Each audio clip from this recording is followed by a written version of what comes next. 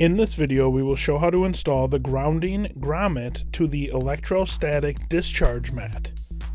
The ESD mat prevents electrostatic shock from damaging electronic components. The mat comes without the grommet installed, so it can be installed wherever you would like. The grommet has 4 points.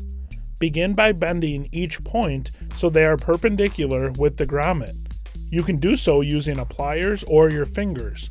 The points are very sharp, so be careful if you do use your fingers.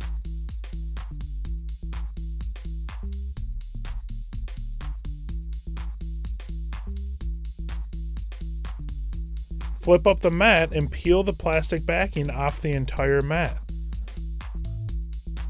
Align the grommet where you would like it to be installed and apply pressure to push the points through the mat.